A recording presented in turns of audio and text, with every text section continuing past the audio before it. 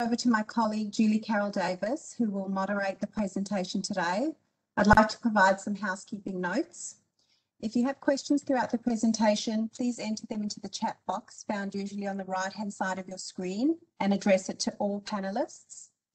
The session will be recorded and a link to the recording will be shared with you next week. Thank you. Over to you, Julie. Thank you, Simone. So hello, welcome, and thank you for joining us today. As Simone said, I'm Julie Carroll Davis. I'm the Senior Vice President for the Global Content Alliances Group here at ProQuest. I lead the team who negotiate and manage relationships with many thousands of our content partners across the globe, and make sure that we are bringing content most important to faculty, researchers, and students to our products. So today, this is the third in a series of webinars that we and our long-term publishing partner, the Economist Intelligence Unit, have hosted together in the last year. Initially around the response to the COVID crisis, and now, thankfully, turning our focus to rebuilding a better and more sustainable future as we move through 2021 and beyond. Today's webinar will have a very specific focus on the economic and political outlook, trends and challenges for the Asia-Pacific region, all set within the context of a broader global picture. Today's session will be very interactive. We'll have two Q&A sessions, one in the middle and then a second one at the end of the presentation. So thank you to everyone who's pre-submitted questions. For those of you that haven't, or questions come to mind as we move through the presentation, as Simone was saying, please use the chat function, which is found on the right-hand side of your screen usually, and enter your questions and address them to all panelists. So in that way, only the panelists then see your questions. So please do submit them because I'm sure this is going to be very thought-provoking. So with that, I'm delighted to introduce to you our speaker for today, Tom Rafferty, who's the Regional Director for Asia at the Economist Intelligence Unit. Tom is an expert on politics and economics in Asia, with specific interests in regional geopolitics, public policy, and China's political economy. He's a regular commentator in the international media and a published author. So with that, Tom, over to you. Thank you, Julie, for the warm welcome, and good morning or good afternoon to everybody who's listening today.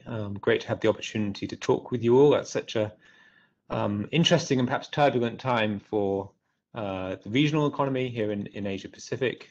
I'm personally based in Beijing in China, and also for the global economy. Still a lot of uncertainty out there. Today I'm going to be talking about some broad themes which are shaping our views and forecasts about Asia Pacific in 2021, and also looking a little bit beyond that, maybe perhaps not in a post-COVID environment, but it's certainly in an environment where we become more accustomed to living with COVID.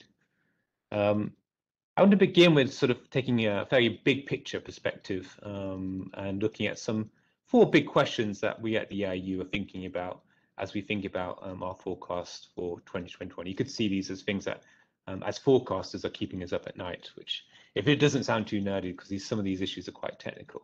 But 4 big questions that are shaping our forecast at the moment. First one is around vaccines, of course. How quickly can we get vaccines rolled out across the world so that we are all in a much safer position and in a better position to normalize economic activity? Second big one, and I think it's particularly relevant for those of us here in Asia Pacific, is how the US-China relationship is going to develop and evolve, and what will be the impact on business in the region, given the importance of Asia to global supply chains in particular. 2 other key questions for economics, I think, as we chart the way forward and our consequences of the way we have responded to the pandemic is around the question of debt. Obviously, governments and households have seen debts rise quite sharply during the pandemic. How are we going to manage this extra debt load in the years ahead? How are governments going to manage it without compromising their credibility? And the second one we're looking at, and it's particularly timely at the moment, is the issue of inflation. How strong is the inflation surge that we're seeing at the moment, and how long will it last for? Could this undercut the economic recovery that has begun in key parts of the global economy? So these are four questions that we're looking at quite closely at the moment, and we'll come on to each of these things in a bit more detail during the presentation. The first section I want to talk about is the sharing some of the IU's views about the global and regional outlook for economic growth. Now we began, I think overall this year is we're in a better position than we were last year, certainly. And we began this year, of course, with a lot of optimism, given the extraordinary progress we saw in terms of vaccine development and the initial rollout of vaccines. I think some of that optimism has dissipated a little bit in recent months, especially in Asia, given the emergence, re-emergence and resurgence of COVID and some difficulties in terms of vaccine rollout. But overall, in terms of economic performance this year, it should be a much better year than the very difficult one we all experienced last year. Last year, we saw a deep global recession. Global GDP fell by almost 4% last year. This year, we're going to see a bounce back from that very low base levels. So in the slide here, you can see some key forecasts for key economies around the globe. I think the key ones to forecast in terms of influencing overall global growth, of course, is the very strong growth we're expecting in the United States this year, driven by relatively quick vaccine rollout and normalization of economic activity there, but also, of course, a very significant stimulus that the Biden administration has introduced since it came into office. That is going to have a very strong stimulative impact on US economy this year. The pace of recovery in Europe and the EU is a bit more milder in contrast. Vaccine rollout has been a bit slower there on average, and the level of stimulus has also been a bit more moderate. I think the other key segment for the global economy, of course, is the Chinese economy, second largest in the world. And we're expecting quite strong growth in China this year. It was one of the few major economies, of course, to grow last year by around 2%, weak by China's standards, but not bad in the context of a global pandemic. This year, growth should pick up even further to around 8.5%. So quite differing economic forecasts across the globe. And I think one interesting thing is that the recovery in developed markets this year is looking stronger in general than that in developing markets. So if we look at our growth forecast for the Middle East and North Africa region, as well as Sub-Saharan Africa, and to some extent Latin America, you can see that the growth rates we're expecting there are weaker than that we're seeing in the US and Europe, for example. And I think a lot of that pivots on vaccine rollout and delivery and the inequity we're seeing in that in terms of supply and provision at the moment. So overall, we're expecting around 5% growth in GDP this year, so recouping some of that activity that we lost in 2020. So in terms of just looking a little bit more detail at the G20 economies in particular, and of course 5% growth overall sounds quite a bullish number as a headline number, but it's also a little bit misleading because of the very low base that we had from last year. So this is growth on the back of a global recession, essentially. So in some ways, it's more helpful to think about when economies will be back to their levels of pre-pandemic GDP.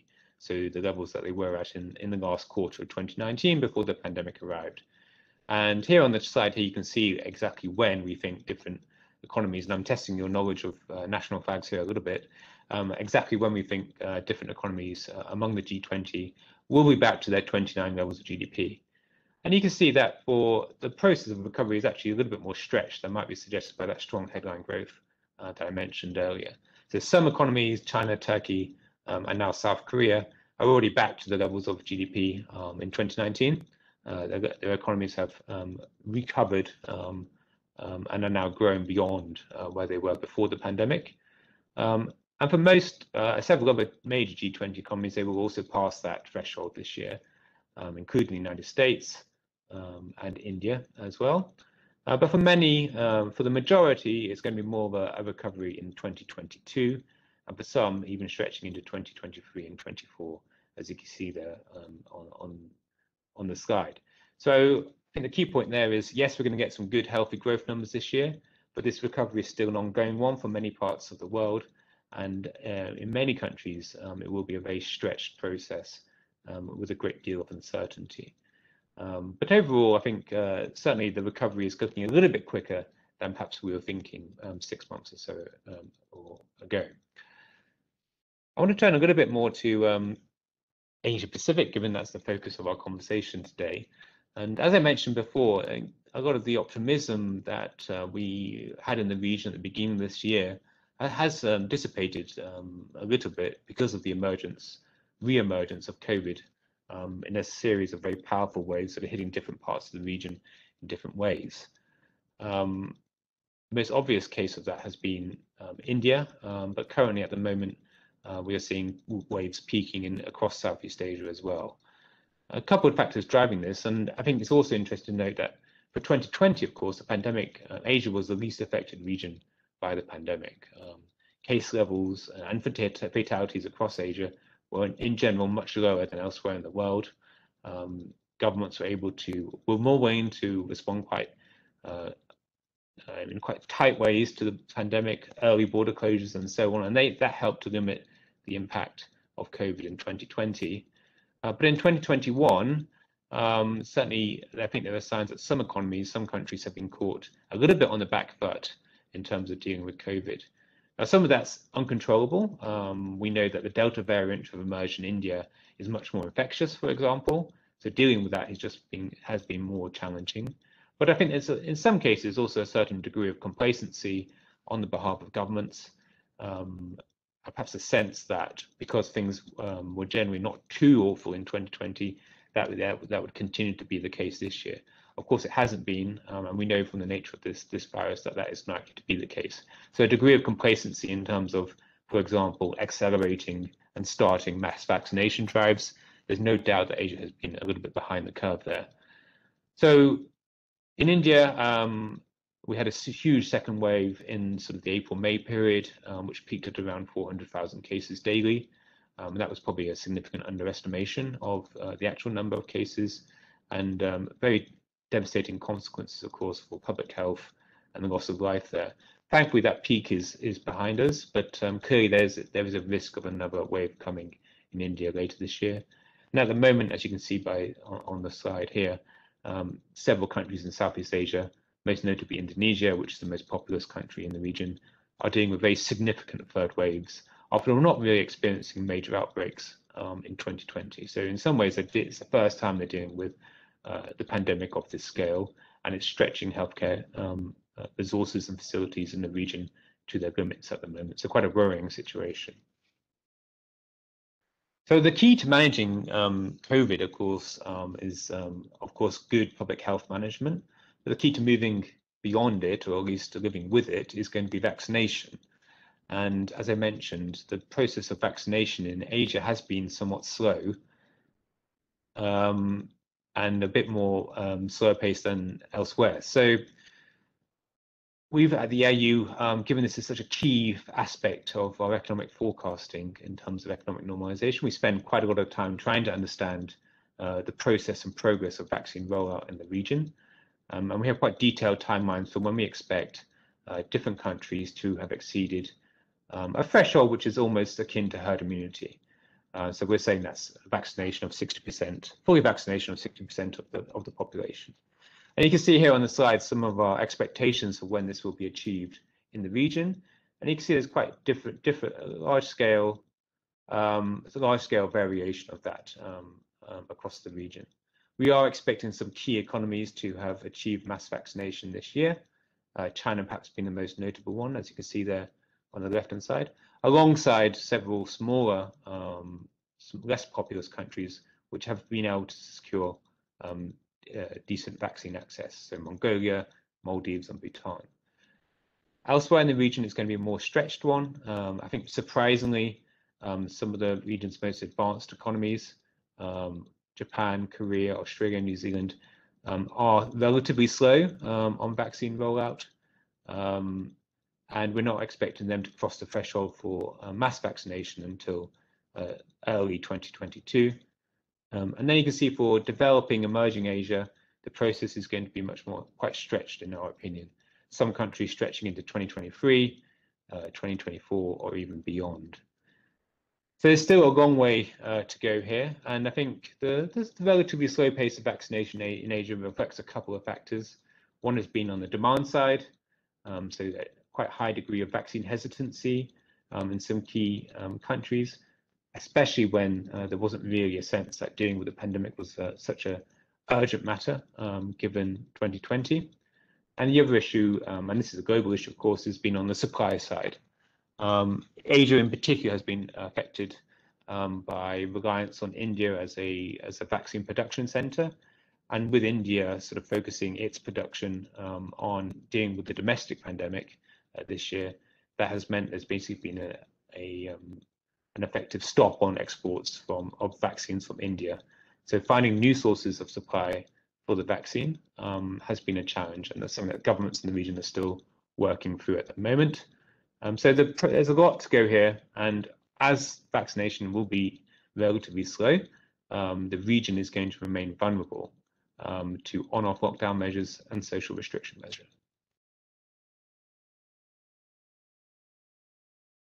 On the issue I mentioned there, just the fact that restriction measures and lockdown policies are going to remain with us, given that vaccine timeline, certainly for the rest of this year, and I suspect deep into 2022, it's important to understand what they're going to look like. And I think a key difference, of course, is that governments have become more accustomed to managing these issues.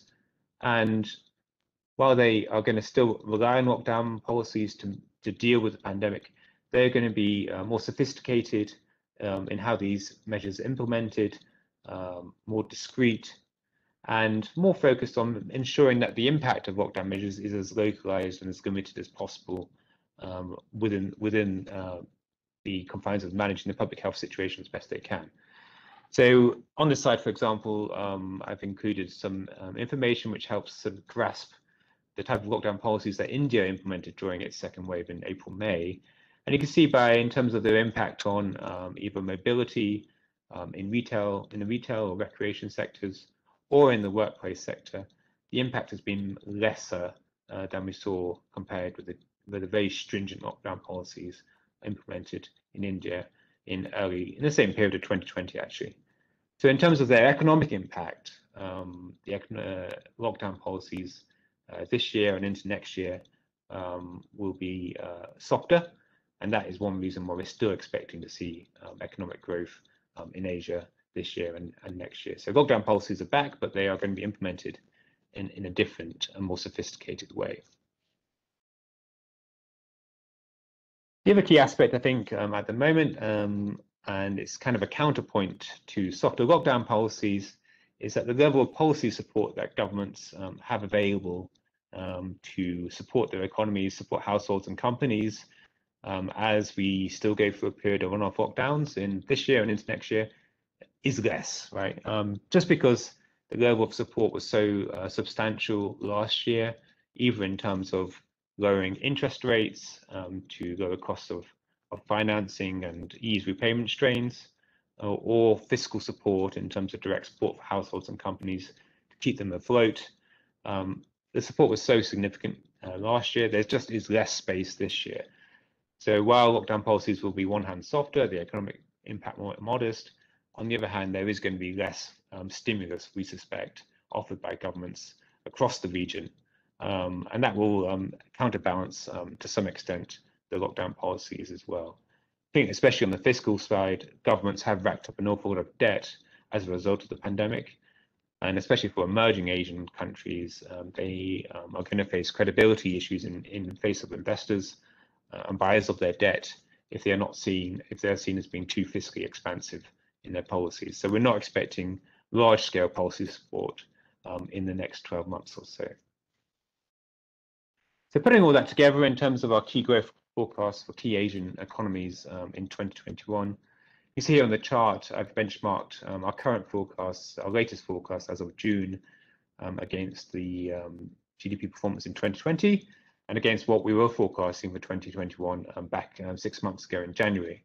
And you can see the scale of changes that we've been making over the last 6 months at the EIU as we adjust our expectations to the pandemic and the data that we're seeing come out of economies at the moment. I think the general story there is that for Asia's exporters, so those countries which are heavily reliant on exports to drive their economies, Taiwan, South Korea, to some extent Bangladesh are good examples of this. These economies are thriving in the context of strong global demand for items such as consumer electronics, for example. So in general, those economies are outperforming in the region, helped by revival in global economy, strong growth in the United States and Europe.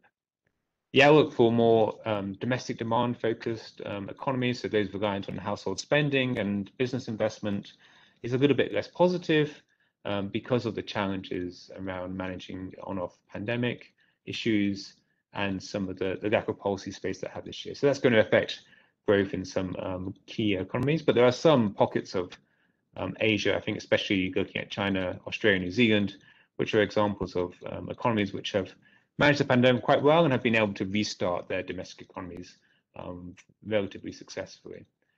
In terms of the worst performers in Asia, it's going to be, I think, it's going to remain a story of those which are heavily reliant on services activity and particularly tourism, given the big challenges in restarting international tourism.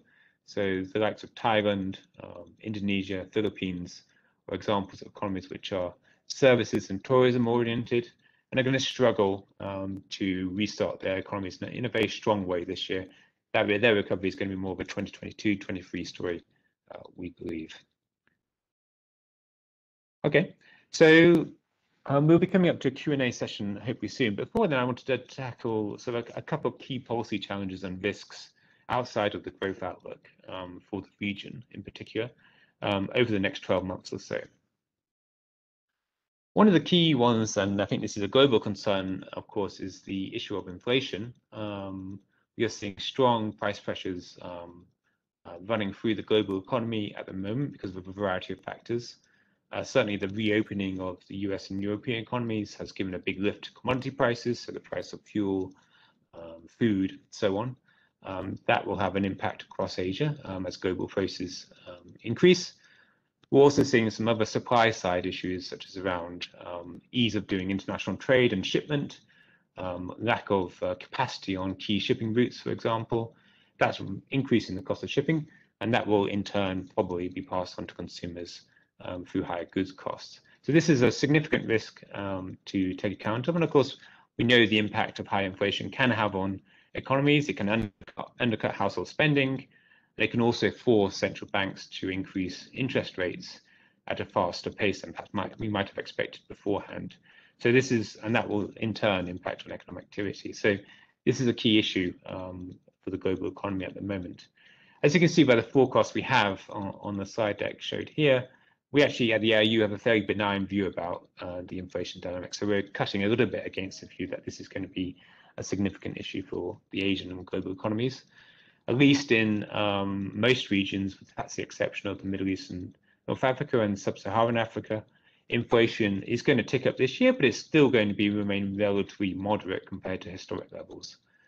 In Asia in particular, while we do have some pressures coming through on the supply side, which I've just talked about, on the demand side, especially in terms of consumer demand, there are sources of weakness there which are probably going to offset price pressures in other ways. So the fact that unemployment levels and income levels have been affected by the pandemic means that households do have weaker demand, and that's going to have a pull-down effect on prices.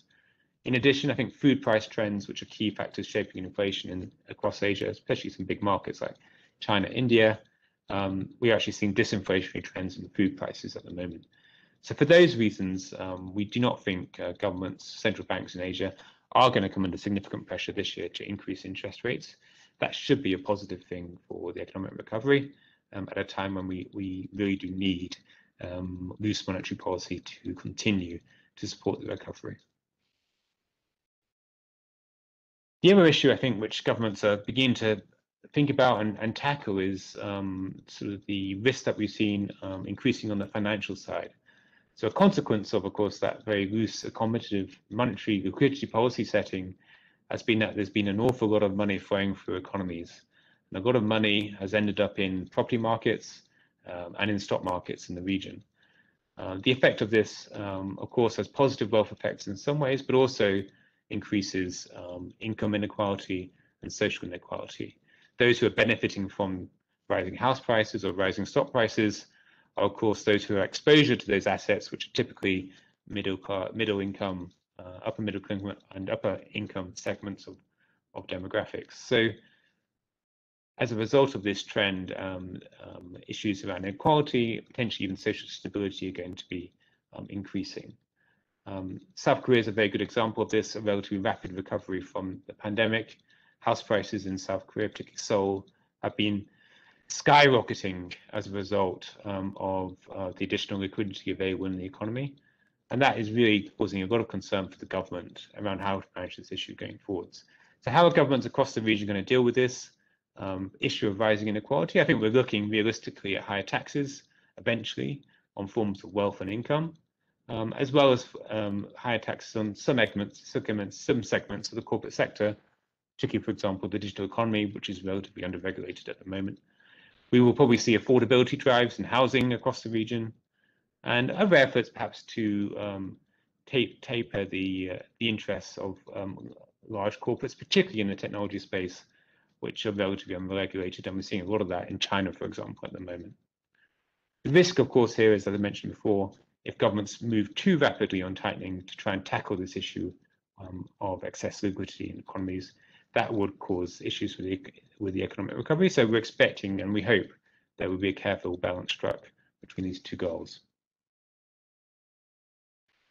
One of the key issues that we're looking at, of course, is the issue of border reopening, or rather the lack of border reopening. I know that will be a concern for many of you listening in today.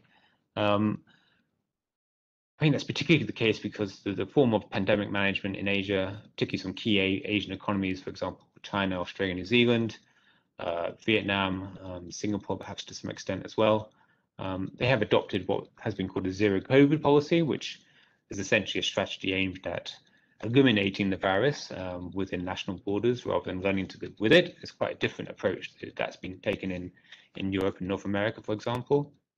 And in terms of public health, the impact of this has been, of course, very positive, and that's very obvious by the data that I'm showing there on the left-hand side of the screen. Much lower cases of COVID and fatalities as well.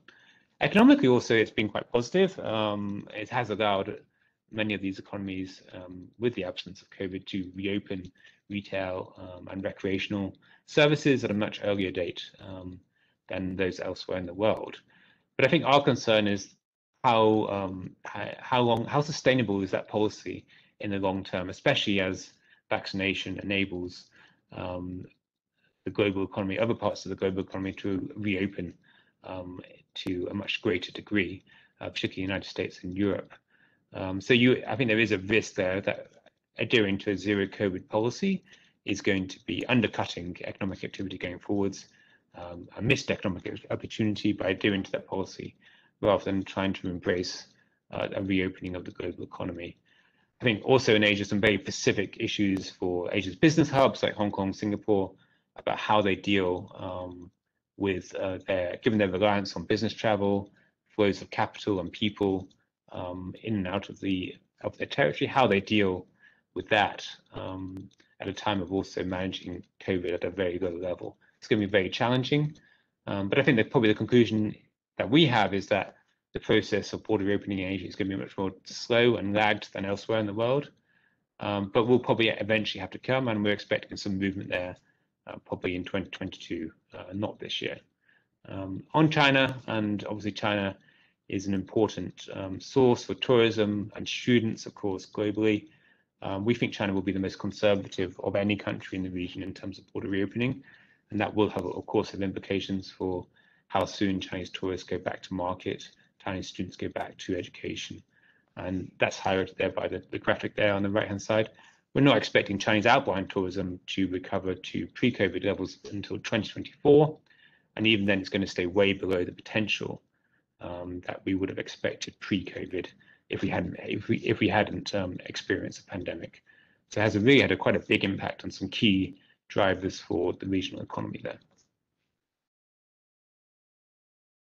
Got a couple of slides before we'll break for Q&A, and I want to just turn to some political issues, given the importance of this in shaping policy outcomes across the region.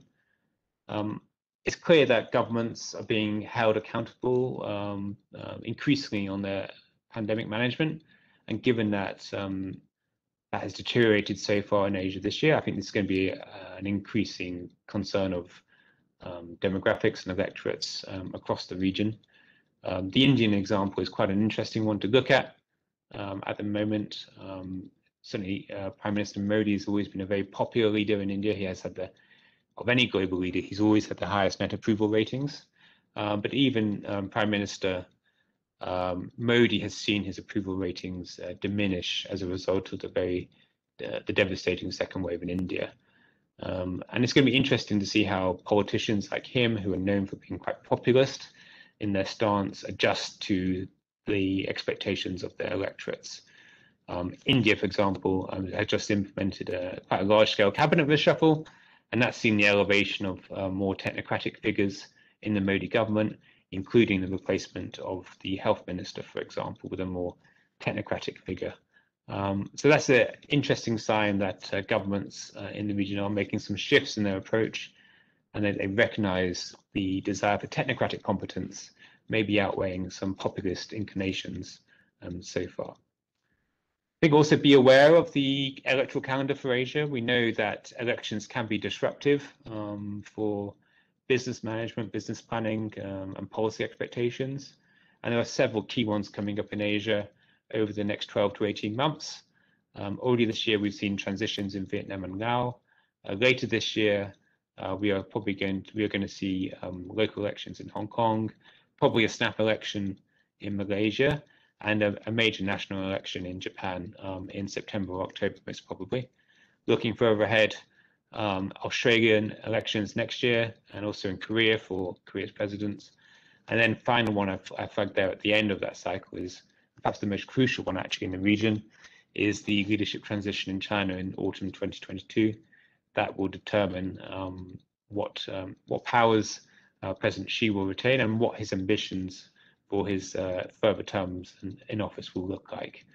So he'll be extending his decade in power at that meeting, and that will be very crucial for shaping geopolitics in the region and the outlook for China as well. Okay, and then on that issue, of course, is the issue of the US-China relationship, which is crucial for the region. And we're now several months into a new administration in the United States, and I think the main message that we're getting there is that there's a lot of continuity in US policy towards China, which means that the relationship will remain very difficult and strained overall.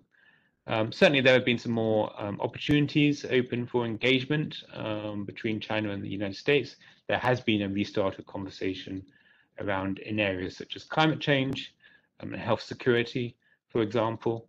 Perhaps a less intense focus as well by the Biden administration on the trade war, the tariff war aspects that we saw under the Trump administration from 2018. But certainly the underlying economic tensions and perhaps even more intense geopolitical and political tensions between the United States and China are very obvious under the Biden administration as well. So key issues around geopolitics in Asia, status of Taiwan, status of the South China Sea, as well as underlying concerns around economic policy in China, issues like IPR tech transfer and so on. And I think on China's side as well, there was always a long recognition that US policy was unlikely to have changed substantially under Biden. And China, I think, is prepared and preparing for the fact that the US-China relationship will become more difficult, not easier, in the years ahead. Okay, with that, I would like to pass back to Julie so we can open up the first Q&A session. Thank you, Tom. So please do submit your questions via the chat to all panelists. But we have a couple coming in. So I'd like to start with and ask Tom, crises present opportunities too. So two angles to this question. The first one is, which economies in developing Asia will emerge strongest from this period and why?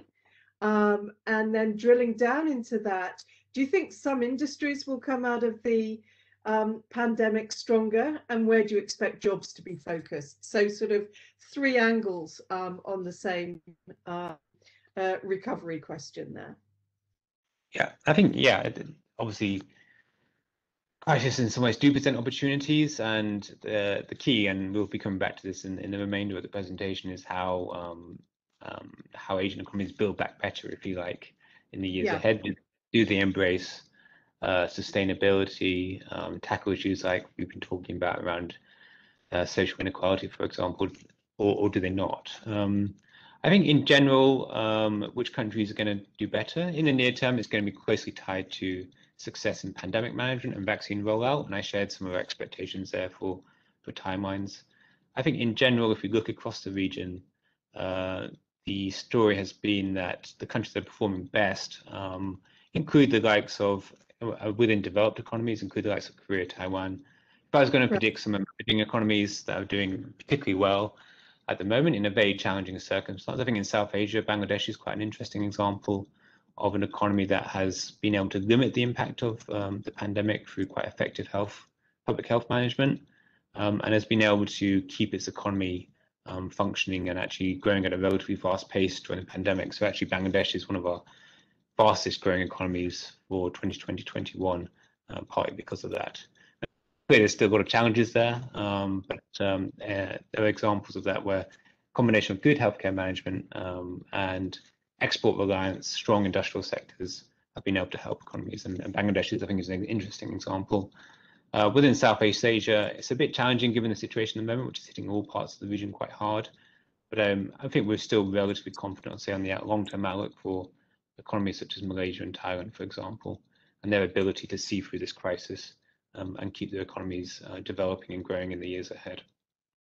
For industries, I think the themes there are pretty consistent and across the globe, actually. And clearly, we're seeing accelerated transitions in areas like digital and technology sectors. And in Asia, I think already that sector was already quite advanced. Certainly, if you look at, I think, China and Southeast Asia as examples of where e-commerce, for example, was already deeply penetrated into consumers' lifestyles and habits.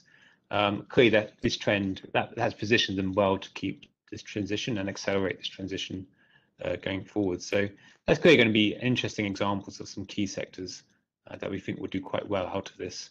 And I think in general, the industrial sectors in Asia ought to perform quite well as long as economies can keep progressing and moving up the value chain. Okay, thank you. We've got a lot of questions coming in on the chat at the moment. So you obviously focused a fair amount on vaccine as part of living with COVID long term. And a question here was, do you believe the so-called vaccine diplomacy of China has the power to challenge or change the political landscape in Asian countries like Taiwan and the Philippines, for example? I think the evidence so far is quite mixed on that one. China has been quite early in terms of exporting vaccines and getting supply to parts of the region when other supply was not available. So that's been a success story, I think, for China to share. I think the issues that we're dealing with in terms of Chinese vaccines at the moment are their levels of efficacy. So particularly the Sinovac vaccine, which is the one that China has preferred to export, the efficacy of that is quite low relative to other vaccines, and it doesn't seem super effective against the Delta variant, which is predominant at the moment. So some countries have taken large quantities of Sinovac. Mongolia, for example, are also dealing with quite serious outbreaks at the moment. So there's a risk. I think China did a very good job early on in terms of getting out supply at a time when it wasn't available. But now there perhaps will be some question marks raised over the efficacy. So it'd be interesting to see how it responds. So I would say it kind of cuts both ways. And at the moment, it's not quite clear which direction it's going to go. But certainly, China's ability early on to provide some level of protection in Asia was welcome largely in the region. Yeah. Okay, thank you. And building on your question, you talked somewhat about Chinese tourism, the impact in the region and elsewhere. And a couple of questions have come in focused around students. So, what will the impact of COVID have on countries that rely on international students? Do you see a situation where students from China no longer look to Australia, Europe, and the USA for study?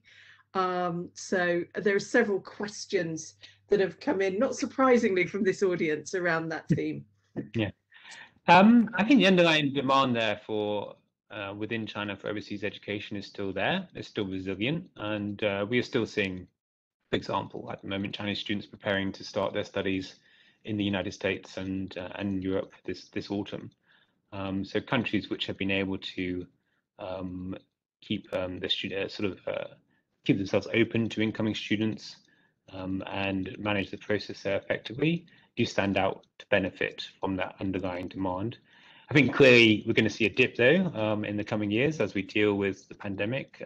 Concerns about health safety in other countries will be prominent for some Chinese students and families, I would imagine. And they'll, I think in general, some of the geopolitical tensions, this is pre-COVID, maybe influencing some university and education choices made by them. So I would say it's resilient demand. We're going to have a dip in the next couple of years, but we should get back to growth eventually. But I do think long term, if we're going to stretch out 5-10 years, Chinese student demand growth on the China side, there's probably less than what we've been accustomed to. And I think there will be the popularity of domestic choices will also increase to some extent too. So I think for other countries in the region, the issue of diversifying international student flows will become quite a prominent one in the years ahead. Right. So, Tom, we have a lot of questions here at the moment, but I think we should carry on. Thank you for submitting your questions. Please keep them coming because we're going to have another session at the end. So, Tom, back to you.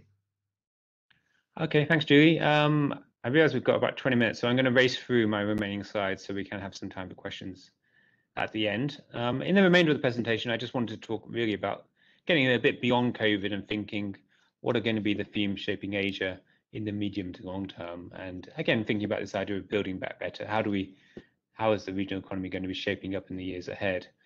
One key issue in this context, I think, is the issue of supply chains. Asia is central to global manufacturing supply chains, absolutely crucial to them. And there's obviously been a lot of discussion about how these are going to be changing in the years ahead, partly because of the trade war, the pandemic, and so on. I would say on this, our view is that basically China is still going to remain very central to the manufacturing supply chain in the region. It still has significant advantages as a manufacturing location, despite geopolitical uncertainty.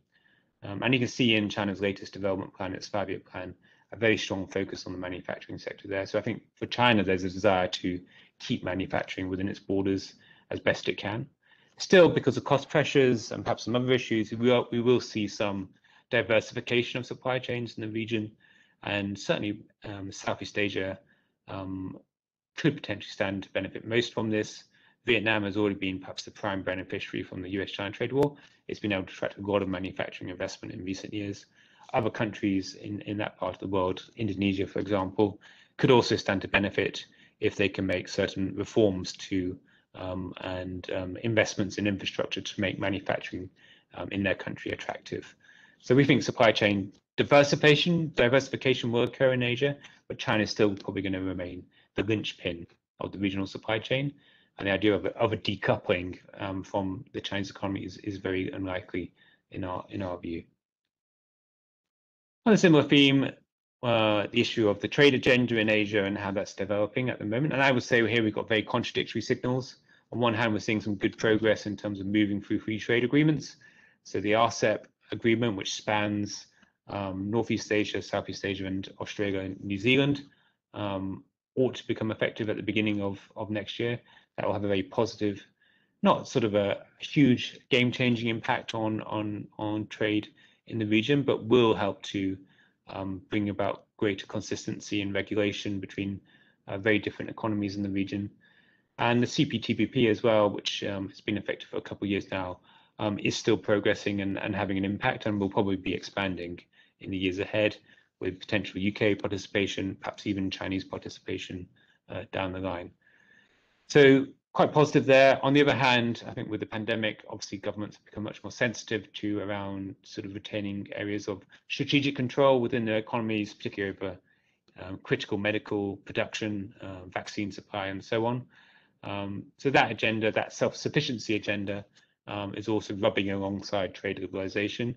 And probably China is a classic example of this happening. So China's been a very big supporter of RCEP, but China is also very aggressively pursuing self-sufficiency in technology, in particular in areas like semiconductors, which is highlighted here on the screen. China's very heavily dependent on foreign supply for semiconductor provision, which is obviously key for the whole technology supply chain. And is concerned about the security of that supply given US-China relationship and the importance of US technology in semiconductors. So China is looking to reduce its reliance in some critical areas going forward, and that's going to have a big macro impact on countries which are currently reliant on shipping such goods to China, Taiwan, South Korea, and Malaysia being some key examples.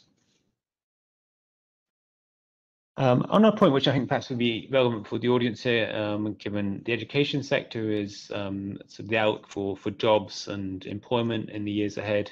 Obviously, we're going through a period of difficulty at the moment, and I think there are some factors which will be supportive, I would say, of especially graduate education demand in the years ahead as we go through this process of quite stretched recovery. Certainly the appetite for, I think, public sector and private sector employers to be increasing hiring, particularly in entry-level jobs in the years ahead, will be quite challenging as they try to manage their balance sheets and try and pay down some of the debt that they've accumulated during this crisis. So from that perspective, so for the economy overall, it's not that positive, but I think at least for education demand, it's positive because it means, I think, more undergraduates will be looking to opportunities to upskill, to enter into graduate education, so they become more competitive in potentially quite difficult jobs marketplace in the years ahead. On the climate change, the agenda here is obviously moving forward very quickly and has been helped by renewed US leadership on the issue under the Biden administration.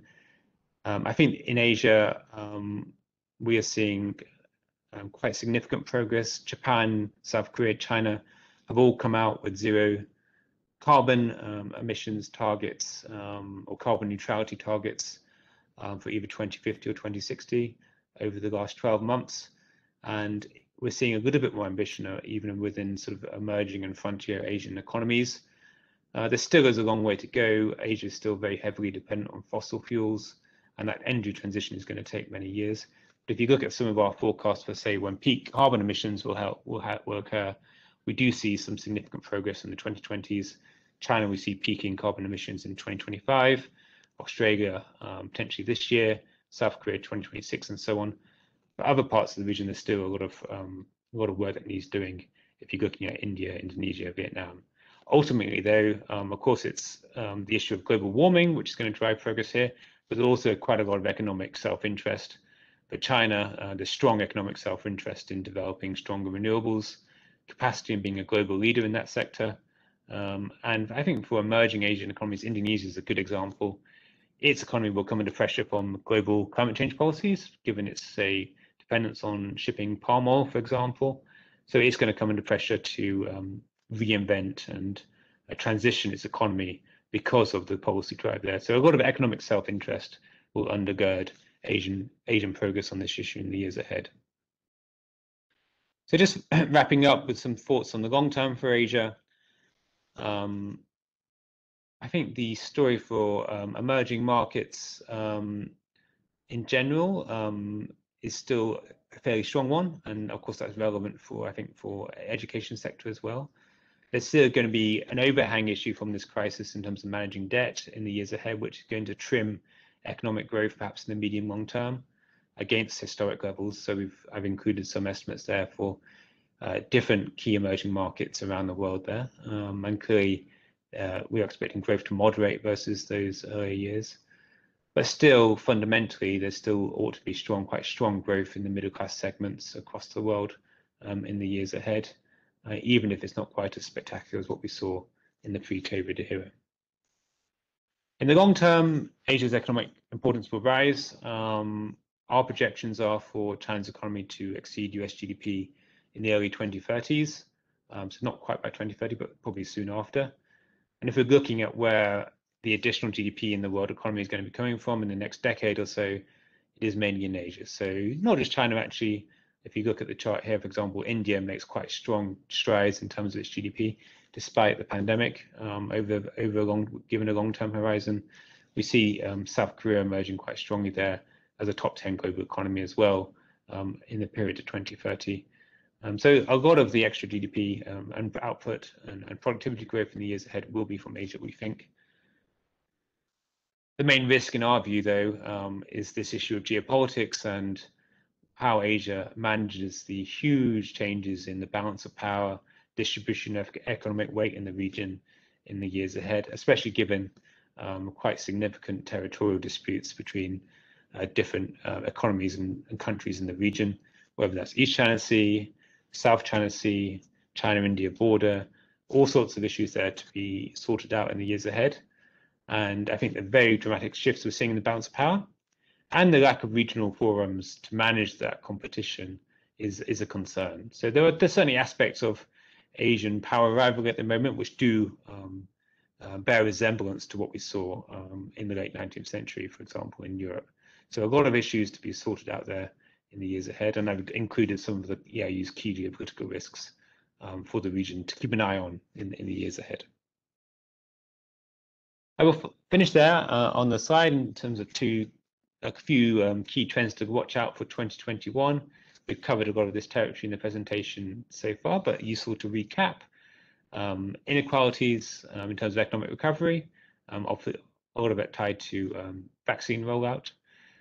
Tech acceleration, how that will impact the global economy and particularly the US-China relationship, given strong competition in that areas. How countries are going to think about rebuilding. We're seeing positive signals in terms of areas like climate change, for example, in Asia. Will that be sustainable and will it keep building? And how do we deal with some of the political changes that are going to be coming through under a US administration, under China, under a given extended period in power for President Xi, and given that electoral timeline for Asia as well in the next 12 months or so. So thank you very much for listening, and I think we've still got time, I hope, for a few questions at the end, so I'll pass back to Julie. Thank you, Tom. So yes, let's dive into questions because we've got a lot of questions come in, and we'll just get to a few of them now. So one of the questions, and you touched on this in terms of the sort of drive towards sort of clean energy that's going on globally, but one of the questions that is sustainability is a big concern of the region, and it has had some positive results in recent years. However, COVID might sweep away those efforts. Do you see any lights of commitment that Asian countries continue to chase for sustainable development? Overall, it's been quite positive. I mean, obviously, when we've been dealing with an economic recession, like we've been dealing with the temptation, I think, for policymakers will be just looking to try to revive economies through whatever means possible. So, tapping back to reliance on certain types of very energy-intensive industrial activity, for example. I think that would have been a temptation, but I think the evidence so far has been quite positive. Governments have seen an opportunity to try and use, for example, the fiscal support they've been providing through the pandemic to focus on areas of green infrastructure, for example. So providing more investment and support for renewables, investment in critical digital infrastructure and so on, which are all geared around sort of sustainability issues. And as I said, a lot of countries have come up with quite specific carbon neutrality targets during this very difficult period. So I think I'd actually be a bit more optimistic about the direction of travel there. And I still think overall Asia is lagging sort of the conversation in other parts of the world, but I'm seeing quite positive changes in the last 12 months or so. Excellent, thank you. Well, that is positive. And changing track very slightly, several questions have come in around globalization versus localization, and changes that we might expect to see there. One I'm looking at here says, because many countries try to tighten their boundaries and borders, do you think we're going to experience deglobalization in the near future, even after the pandemic? You know, is it changing, you know, the way people view and manage their supply chains, etc.? I think there's some shifts there, but I really wouldn't overstate them. I mean, unwinding globalization and very high levels of interdependence in terms of supply chains regionally and globally is actually an impossible task. I don't think any, even the most nationalist populist government would want to try to begin that process, and the economic cost would be huge. What we are seeing, though, I think, is kind of some selective deglobalization, like, as I mentioned, like trying to bring in a little bit more focus in some strategic key areas, in terms of making sure that governments or countries have some control over aspects of their supply chain for those key industries, public health, vaccine, for China areas like technology, for example.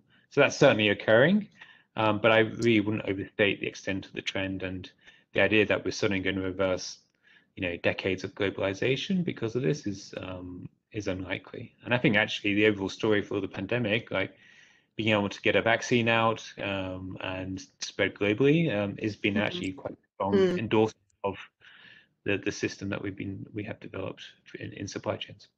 Yes, and looking at that at a more regional level, there's you know, question here around, do you see more cooperation within the region? You know, you talked about economies recovering and developing at different rates, etc. Do you see a likely outcome here, much more cooperation across the region, so that everybody recovers faster? I mean, what's your view on how countries across the region are going to be, you know, how they're going to work together going forwards? Yeah, I think, as I mentioned there, just at the end, there's been an issue with there's not really been a strong regional response to the pandemic. We've seen some activity within certain sub-regional groupings, like ASEAN, for example. But overall, there isn't really a representative forum for the region through which this response could be coordinated. This week, actually, there will be a leaders meeting of APEC, which will be interesting to see what the outcomes of that are. But I think overall, the response has been somewhat underwhelming, and a lot of it's been sort of bilaterally driven rather than multilaterally driven. So China's been quite forthcoming in terms of vaccine support, for example, but it's been basically managing it on a bilateral level and trying to sort of develop some geopolitical wins from that process as well. So I think we do need a more coordinated regional response, and I'm concerned we're not really seeing that at the moment. And I think underpinning that is the fact that despite high levels of economic independence, there are quite significant political tensions between several countries in the region, and that is something which holds back regional cooperation at these very important times. Right. Okay, and I think a question to end on. So, is it possible that US-China relations could develop in a more positive way than you expect? And what would that take? Yeah, I don't ever want to discount that possibility. Of course, we want to be optimistic. I think what the outlook at the moment, of course, is pointing in a different direction. So it's really just a scale about how bad it will get, rather than if it could get better. And certainly, if we look in history at the relationship between sort of established powers and a rising power, the outcomes are not always terribly positive. Let's be honest. So we are in for a tricky period. I think what could I think for a fundamental reshape in that relationship, probably it's going to require some changes either within the US or China politically for that to occur. So their perceptions of each other become more positive. And the chances of that occurring are probably quite low, I would say. But it'd be interesting to see if you did see some changes there about how that relationship could reshape itself in the years ahead. So yeah, never discount an optimistic outlook. I think that's important, but it's quite challenging at the moment. Okay, thank you. So we've just got a minute left, so let's wrap up, and I'd like to do so firstly by saying thank you very much for everybody joining us today, and thank you for your great questions. And I'm sorry for those questions that we haven't been able to get to today. That's often you know, how these sessions work out, is lots and lots of questions. One of the things that I'd ask you to do is, as you exit from the webinar, please take the online survey that's there. Tell us how useful you found today, and how we can improve for the future. We will also be in contact with all of you and share the recording, a link for the recording of this session. So if you want to share it within your organizations, within your institutions, or indeed you want to review some of the sessions yourselves, then please do feel free. And we'll also be circulating an article that Tom has pulled together for us, very interesting, on the zero COVID strategy of Asia, and so you should expect to see that in follow-up as well. So again, my final task here really is to thank Tom very much for sharing his perspectives, experience, and the EIU's global and regional outlook with us today. I think it's provided great food for thought. It's been very insightful, and we look forward to the next session. So thank you very much, Tom. Yeah, thank you, Julian. Thanks everyone for taking the time today. Indeed. Thank you. Bye-bye.